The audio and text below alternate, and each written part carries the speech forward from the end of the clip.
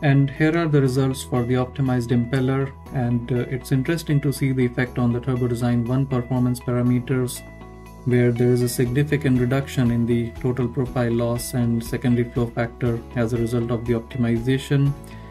The diffusion ratio and maximum Mach number stay within the acceptable range, removing the possibility of flow separation and transonic effects.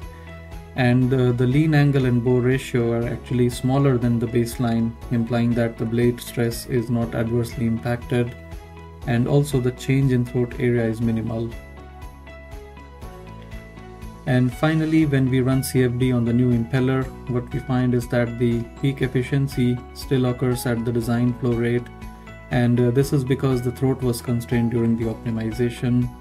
And then compared to the baseline impeller, we see up to 0.5 percentage point improvement in efficiency over the entire simulated range. And then as a result, the total pressure ratio has increased by about 2% over the baseline value for all of the simulated curve.